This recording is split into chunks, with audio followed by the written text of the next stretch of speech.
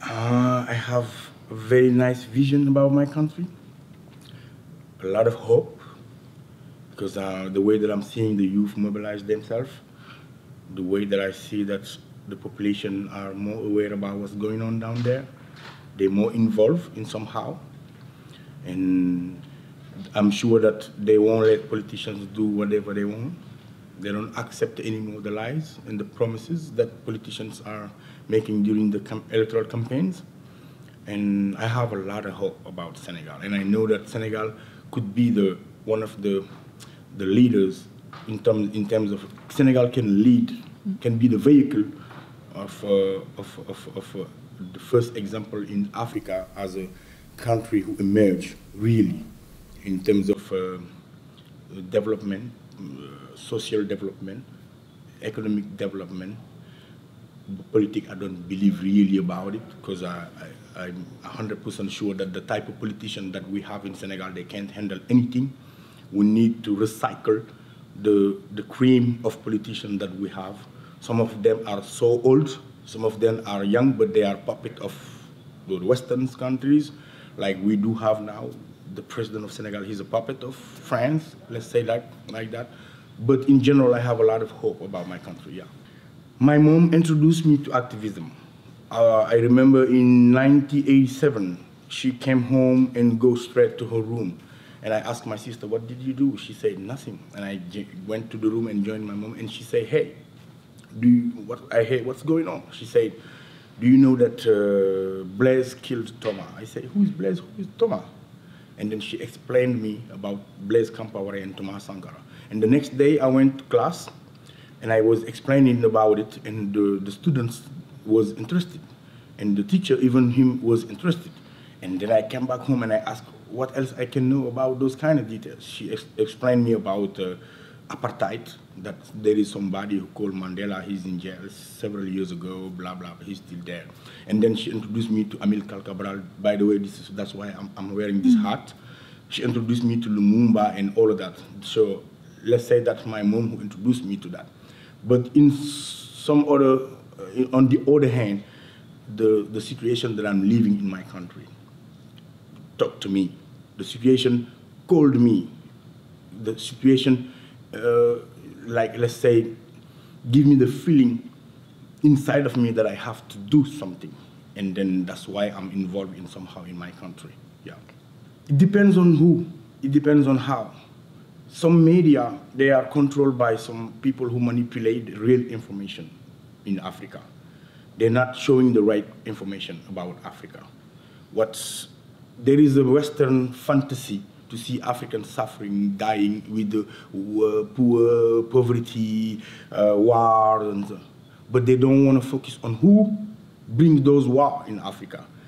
I ever heard any African countries who created weapons. You will see Kalashnikov from Russia. You will see Kalash AK-47 from France. You will see, let's say, tank from US or from Germany or from any other countries, Western countries. But nobody asks themselves questions about that. You will see a lot of weapons from Israel, but nobody asks questions about where those weapons are coming from. People will talk about Boko Haram. They will talk about, yeah, Africa, they're killing themselves. People don't talk about the resources that the West is stealing from our continent. Let's give just the last example, the little example of the coltan in Congo. There are young kids with the Kalashnikov, 7 years old, killing people in the mine because of the coltan that these big companies, Chinese or other Western countries, need. So there is a real big problem that the media don't focus really. The media follow the agenda of the G20, the agenda of a little group of men who have their hand on the world and decide what's going to be the issue tomorrow, what's going to be the issue today, and what's going to be the issue in 1 year coming. So that little group, I don't know who the hell they are, I don't know where the hell they meet, but that's that little group interest that the media will talk about every day. So their role is very important if they are telling the truth. But their role is nonsense if they keep doing what they are doing. I'm not saying that's everybody, but in general, the mainstream media are failed because they show the world only what is the interest of the little group who handle those media. That's a shame. It has to change. It's important, but it's not the most important. The protest has to happen in the street, not on Twitter, not on Facebook. Anybody can have like 20 profiles in Facebook. Even the president can be part of the forum discussion in Facebook. But the thing is, we have to protest in the street. And Africa has shown to the world a new way of protest since 2011. This process of democratization of our countries, we've shown to the world how to mobilize, how to organize in non-violent movement. The world is copying it. We saw Nuit Debout in France. It's the same as Y'en a marre. We saw Podemos in Spain. It was the same as Y'en a marre or Ballet Citoyen. We saw in Black Lives Matter in the United States. But they don't want to assume that we copy this from Africa. Why? There is no shame. We could exchange with them strategies, how we mobilize, how we organize, how we interest people. We could do that.